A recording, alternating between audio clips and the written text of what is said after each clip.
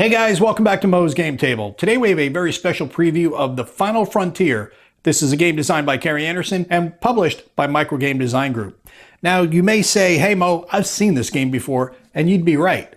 I showed this game last year, the Fiery Dragons game, which is an older tin box game and it is really small. Well, Kerry's got the game back under his control and he'll be republishing it through Microgame Design Group. It is not available yet, but he sent me an early copy of it so I can check it out. The only thing that may change, as an FYI, is some little parts of the rulebook. He may be still tightening that up a little bit, but generally the game is pretty much done. Not sure when it's going to be available for sale, but this is great because now it's back to its full format size with the full-size great counters that come from Microgame Design Group, not those really thin, paper-thin, terrible counters that came with the Fiery Dragon game. And now it'll work perfectly in concert with Solar Marine, which you can use alongside this game for the planetary combat aspect of the game. This is a Ziploc game, so there's no back of the box to read. So we're going to dig right into the components and see what you have to look forward to. Now we see the cover sheet first, and on the back of the cover sheet we have the battle board that you'll be using during the game. And we have our rules, player aid card, our maps, and our counter sheets. So let's set up the map and take a closer look at the game. And here's a look at the two maps and the system display that you'll get with the game. You're going to take these two maps, you're going to put them together, and that's going to create the solar system map. You can cut off the side edge there, the white parts, that way they'll match up a little bit nicer.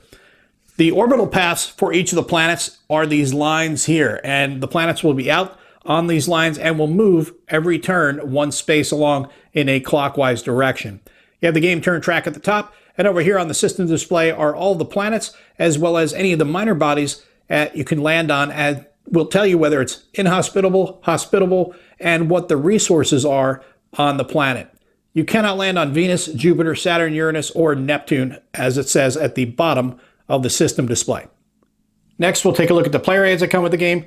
The battle board is on the back of the cover sheet, and this is where you'll place your units when you're going to be doing space combat. You can see extreme range, orbital range, and then your close approach, and then the planetary surface, which is where you can switch over to using Solar Marine for the planetary combat if you'd like to link the two games together.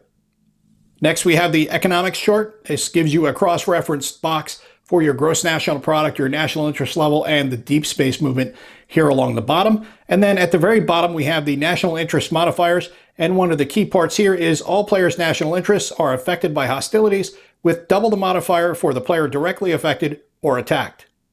And then on the next sheet, we have the random events table. You'll roll some dice and you'll cross-reference it to see what event takes place. At the bottom, you have the unit summary and production cost chart for both ground-based and space-based units.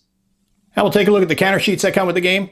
There are 4 different factions in the game: blue, yellow, green, and pink.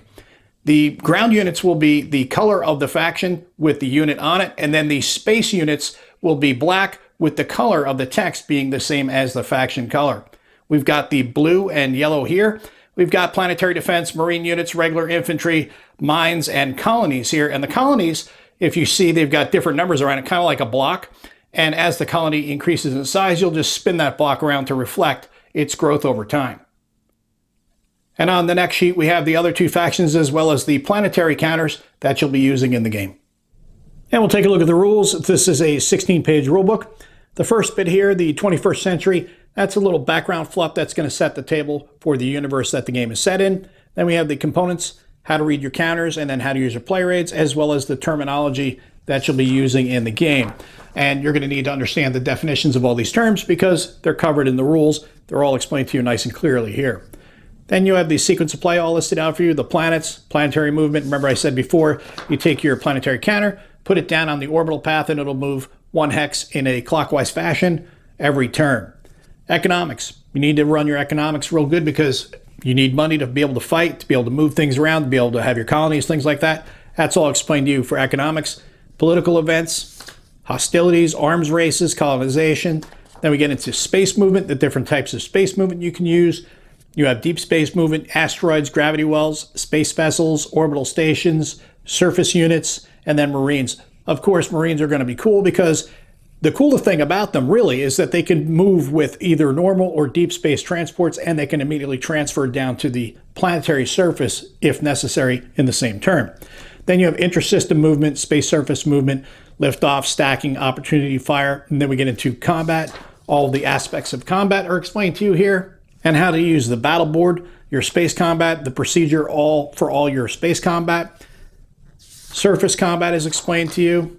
Then we get into Earth, random events, and there are some pretty cool random events. Solar flares, mining accidents, unrest, rebellions, global crisis, things like that. Then we have optional rules here on page 11. Asteroid navigation, asteroids, blockades, combat effects on national interest, deep space combat, partial builds, vessel maintenance. That's one of the cool things about the economics. You want to make it a little tougher on yourself, you can actually have vessel maintenance. So that way, not only are you building these units, but you're having to maintain them. So I think that's kind of cool. Then there are victory conditions here on page 11. They start to explain that to you. And then we have the scenarios on page 12. Now, if I remember correctly, I have to look back at that other game that I have, the initial one, the Fiery Dragon, but I don't recall there being scenarios in there. I recall there being just the campaign. Here you've got scenarios, and there's the standard game, the middle game, and then a world war. And then there's also mini games, including a solitaire game, Comet. Then you have the Space Monster for 2 players.